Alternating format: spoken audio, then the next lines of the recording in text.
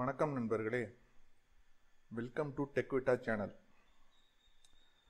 நேற்றைய கிளாஸில் நம்ம லெஜர்ஸை பற்றி ஃபுல் டீட்டெயில்ஸாக பார்த்தோம். லெஜர்ஸ் எப்படி க்ரியேட் பண்ணுறது, எப்படி டிஸ்பிளே பண்ணுறது, எப்படி ஆல்ட்ரு பண்ணுறது, அது சிங்கிள் லெஜரில் எப்படி பண்ணுறது, மல்டிபிள் லெஜரில் எப்படி பண்ணுறதுன்னு சொல்லிட்டு நம்ம ஃபுல் டீட்டெயிலாக பார்த்தோம். நோட்டிஃபிகேஷன் வராதவங்க நான் இந்த வீடியோவில் என் கார்டு நோட்டிஃபிகேஷன் தரேன், அதில் போய் பார்த்துங்க.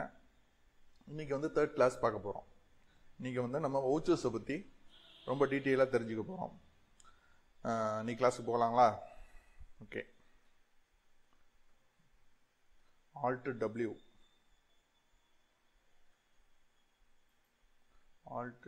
கிளிக் பண்ணியாச்சு, உள்ளே போயாச்சு.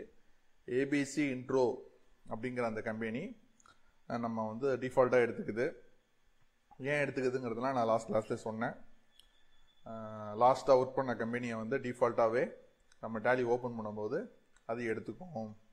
ஓகே, நேற்று கிளாஸ் பார்த்தது ஒரு ரிவைசன் பண்ணிடுவோம் லேசாக. அக்கௌண்ட்ஸ் இன்ஃபோவில் லெஜருங்கிற இந்த இதுக்குள்ள ரெண்டு வகையான டைப்ஸ் இருக்குது. லெஜரை பொறுத்த வரைக்கும் சிங்கிள் லெஜர்னு ஒன்று இருக்குது, மல்டிபிள் லெஜர்னு ஒன்று இருக்குது. சிங்கிள் லெஜரில் என்னென்ன பண்ணலாம்? கிரியேட் பண்ணலாம், டிஸ்பிளே பண்ணலாம், ஆல்ட்ரு பண்ணலாம். அதே போல் மல்டிபிள் லெஜர்லையும் கிரியேட் பண்ணலாம், டிஸ்பிளே பண்ணலாம், ஆல்ட்ரு பண்ணலாம். இது எப்படிங்கிறத நான் உங்களுக்கு நேற்று டீட்டெயிலாக சொல்லி கொடுத்தேன். அது கண்டிப்பாக யாரும் மறந்துருக்க மாட்டீங்கன்னு நான் நம்புகிறேன். புரியாதவங்க டவுட் இருந்தால் கேளுங்க, நான் கிளியர் பண்ணுறேன். ஓகே, இப்போ லெஜர்ஸ் அக்கௌண்ட்ஸ் இன்ஃபோ, இந்த அக்கௌண்ட்ஸ் இன்ஃபோ இருக்குது பார்த்தீங்களா, இது உள்ள பொறுத்த வரைக்கும் இந்த லெஜரை மட்டும் பார்த்துருக்கோம். சரிங்களா? இந்த வவுச்சர் டைப்பு எக்காரணத்துக்கு கொண்டு இப்போலாம் போயிடாதீங்க. சில பேருக்கு குழப்பம் வந்துடும். வவுச்சர் டிரான்சாக்ஷன் ஆனால் இதுதான் அக்கௌண்டிங் வவுச்சர்ஸ், இது உள்ள தான் போய் நீங்கள் ப்ராசஸ் பண்ணணும். நான் சொல்லி கொடுப்பேன் அதெல்லாம். ஆனால் சில பேர் புரியாமல் என்ன பண்ணிடுறாங்க, இந்த இடத்துல போய் வவுச்சர் டைப்ஸில் போய் தேடிட்டு இருக்கிறாங்க. இதுக்கும் டிரான்சாக்ஷனுக்கும் சம்மந்தம் கிடையாது. இது அட்வான்ஸ் லெவலு. இது இப்போலாம் நம்ம புரிஞ்சு யோசனை பண்ணாதீங்க. ஃபியூச்சரில் நம்ம இதை பற்றி நம்ம டீட்டெயிலாக பார்ப்போம். சரிங்களா? ஓகே, அக்கௌண்டிங் வவுச்சர்ஸ் இதை பற்றி இன்றைக்கி பார்க்க போகிறோம். கிரியேஷன் பூரா நம்ம எங்கே பண்ணுவோம்? அக்கௌண்ட்ஸ் இன்ஃபோவில் பண்ணுவோம். லெஜர் பூரா கிரியேட் பண்ணியாச்சு. உதாரணத்துக்கு என்னென்ன லெஜர் கிரியேட் பண்ணியிருக்கோன்னு பார்ப்போமா சும்மா? ஓகே, மல்டிபிள் லெஜர்ஸில் போய் நான் டிஸ்பிளே கொடுக்குறேன். ஒரே நேரத்தில் எல்லா லெஜரையும் பார்க்கறதுனால மல்டிபிள் லெஜர்ஸ் டிஸ்பிளே கொடுக்குறேன். இதில் ஆல் ஐட்டம்ஸ்ன்னு வருது, தெரியுதுங்களா? ஆல் ஐட்டம்ஸ்னு இதை நான் கிளிக் பண்ணுறேன். என்னென்ன லெஜர்ஸ் இருக்குது பாருங்கள். ஏபிசி கோஆபரேட்டிவ் பேங்க், அதான் நம்ம பேங்க் லெஜரு. அப்புறம் நம்ம கேபிட்டல் லெஜரு. அப்புறம் கேஷுங்கிறது டிஃபால்ட்டாக இருக்கும். அப்புறம் கம்ப்யூட்டர் டெஸ்க்டாப் ஃபிக்ஸ்டு அசெட்டில் வச்சுருக்கேன். அண்ட் ப்ராஃபிட் அண்ட் லாஸ் அக்கௌண்ட்டுங்கிறத ப்ரைமரியாகவே டிஃபால்ட்டாக இருக்கும். ஒரு கம்பெனி கிரியேட் பண்ணால் ரெண்டு லெஜர் டிஃபால்ட்டாக இருக்கும். அது என்னென்ன ledger? Profit and loss அக்கௌண்ட்டும் cash லெஜரும். Okay, இதில் நான் பேக் வரேன். எஸ்கேப் கீ யூஸ் பண்ணி பேக் வரேன். எஸ்கேப் கீ மெயின் வே. இதான் கேட்வே ஆஃப் டேலிக்கு நான் வந்துட்டேன். இப்போ நம்ம அக்கௌண்டிங் வவுச்சர்ஸ் உள்ளே போய் பார்ப்போம். ஓகே, அக்கௌண்டிங் வவுச்சர்ஸ் உள்ளே போயாச்சு. இப்போ பேமெண்ட்டுங்கிற வவுச்சரில் இருக்குது. சரிங்களா? இப்போ நான் நோட் பேட் எடுத்து உங்களுக்கு நான் ஒன்று ஒன்றா சொல்கிறேன்.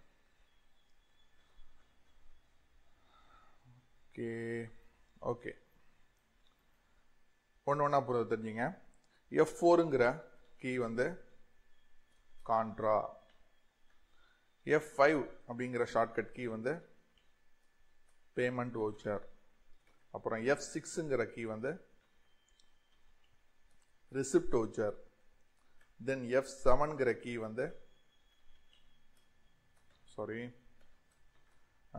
Purchase. F7 Journal voucher. Journal. Okay, and F8ங்கிற key sales voucher. Then F9ங்கிற key purchase.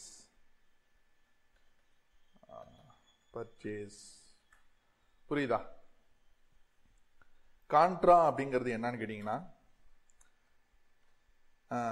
ஒரு பணம் கேஷ் இருக்கு பார்த்தீங்களா, கேஷ் நம்மளுக்குள்ளே பிரிச்சுக்கிறது.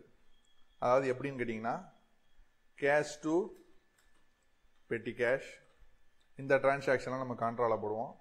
கேஷ் டு பேங்க், இதை நம்ம கான்ட்ராவில் போடுவோம். அப்புறம் பேங்க் டு கேஷ், இதையும் கான்ட்ராவில் போடுவோம். அப்புறம் பேங்க் டு பெட்டி கேஷ், பெட்டி கேஷ். இதையும் நம்ம கான்ட்ரால போடுவோம். புரியுதா? இது புரியாமல் இருக்கக்கூடாது. கொஞ்சம் ஃபாண்ட்டை நான் கம்மி பண்ணிக்கிறேன். ஃபாண்ட் வந்து எதில் இருக்குது? 20 இருக்கா தெரியல. எஸ் 20 இருக்குது. நான் வந்து 18 வைக்கிறேன். ஓகே, F4 கீயை பொறுத்த வரைக்கும் என்னென்ன டிரான்சாக்ஷன்ஸு இது நல்லா புரிஞ்சுக்கணும் நீங்கள். F4 கீங்கிறது contra. நான் உள்ள டிஸ்பிளேல காமிக்கிறேன். அது எதுக்குன்னா மெயின் கேஷியர் வந்து பெட்டி கேஷியருக்கு பணம் கொடுத்தாருன்னா அது கான்ட்ரா வவுச்சரில் போடணும். மெயின் கேஷ் வந்து பேங்க்கில் டெபாசிட் பண்ணோம்னா கான்ட்ராவில் போடணும். அப்புறம் பேங்க்லேருந்து கேஷை வித்ட்ரா பண்ணோம்னா கான்ட்ராவில் போடணும். அப்புறம் பேங்க்லேருந்து டைரெக்டாக பெட்டி கேஷியருக்கு பணம் கொடுத்தோம்னா அது கான்ட்ரா. அது எப்படின்னா செக்கு கொடுப்பாங்க பெட்டி கேஷியருக்கு, அது கான்ட்ரா. புரியுதா கான்செப்டு? அதாவது கேஷ் வந்து எக்காரணத்து கொண்டும் நம்மளை விட்டு வெளியே போகாது. ஒன்று மெயின் கேஷியர்கிட்ட இருக்கும், இல்லை பெட்டி கேஷியர்கிட்ட இருக்கும், இல்லைன்னா பேங்க்கில் இருக்கும். நம்மளுக்குள்ளேயே கேஷை பிரித்து ஆள்றது தான் கான்ட்ரா வவுச்சர். புரியுதுங்களா? அது எப்படி இருக்குன்னு பார்ப்போமா? F4 கிளிக் பண்ணுறேன். இதுதான் கான்ட்ரா வவுச்சர். தெரியுதா? கான்ட்ரா வவுச்சர் இது. இங்கே டேட் இருக்கு. டிஃபால்ட்டாக அக்கௌண்ட்டுங்கிற இது தான் இங்கே தான் வரும். சரிங்களா? முதல் வவுச்சரை பார்த்துங்க. வவுச்சரை பற்றி நம்ம தெரிஞ்சுக்கிட்டா தான் நம்ம அக்கௌண்ட் எது வைக்கிறது ஏது வைக்கிறதுங்கிறதெல்லாம் நம்ம பின்னாடி பார்ப்போம். சரிங்களா? ஓகே, நெக்ஸ்ட் என்ன வவுச்சரு? பேமெண்ட். ஆல் பேமெண்ட்ஸ் எல்லாமே வந்து நம்ம எதில் போடுவோம்? எஃப்ஐங்கிற இந்த கீ யூஸ் பண்ணி பேமெண்ட்டுங்கிற வவுச்சரில் நம்ம போடுவோம். சரிங்களா? பேமெண்ட்ஸை பற்றி 2 வகை இருக்குது. அதெல்லாம் நான் பின்னாடி சொல்கிறேன். அது எப்படி என்ன செய்யறது ஏது செய்யறதுங்கிறதெல்லாம் நான் பின்னாடி சொல்கிறேன். பேமெண்ட்ஸ் பொதுவாக உதாரணத்துக்கு இன்டைரக்ட் எக்ஸ்பென்சஸ்லாம் இருக்குது பார்த்தீங்களா, அதுதான் payments. Okay, salary, rent, EB bill, telephone bill, அப்புறம் கன்வேயன்ஸு, tea coffee, transport expenses, godown expenses, இதெல்லாம் வந்து எஃப்ஐ பேமெண்ட்டில் போடுவோம். இந்த டிரான்சாக்ஷன் வந்து வவுச்சர். அந்த வவுச்சர் என்ன வவுச்சர்னு கேட்டிங்கன்னா பேமெண்ட் வவுச்சர். நான் F5 கிளிக் பண்ணுறேன். இப்படி தான் இருக்கும் பேமெண்ட் வவுச்சர். பேமெண்ட்டை நீங்கள் வருது பார்த்தீங்களா? F5 இந்த பக்கம் ஷார்ட்கட் கீலாம் இங்கே இருக்கும். F4 contra, F5 payment. Then next என்னன்னா receipt key. Okay, F6 receipt means all income. உதாரணத்துக்கு இன்கம்னா நீங்கள் சேல்ஸ்ன்னு நினச்சிடாதீங்க. இது வந்து இன்டைரக்ட் இன்கம்ஸ். உதாரணத்துக்கு நம்ம கம்பெனிலே வந்து ஒரு பெரிய பில்டிங் இருக்கலாம், அதை நம்ம வாடகைக்கு விடலாம். அது நமக்கு மெயின் கிடையாது, மெயின் இன்கம் கிடையாது, ஆனால் சைடு இன்கம். அது இன்டைரக்ட் இன்கம்னு சொல்லுவாங்க. அதே போல் பேங்க்கில் நம்ம டெபாசிட் பண்ணுறோம் பார்த்தீங்களா, அதுக்கு இன்ட்ரெஸ்ட் கொடுப்பாங்க 4%. 1 லட்ச ரூபாய்க்கு 4% எவ்வளோங்க?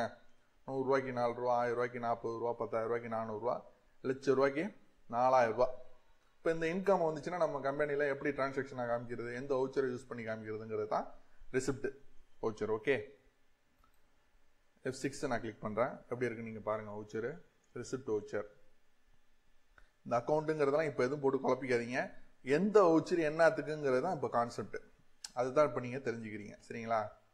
Next F7 Journal. Journal voucher தாங்க எல்லாத்துக்குமே பேசிக்கான வவுச்சர். இதான் ஜேர்னல். பை 222 அப்படின்னு சொல்லிட்டு பயங்கரமாக இருக்கா, ரொம்ப குழப்புதா?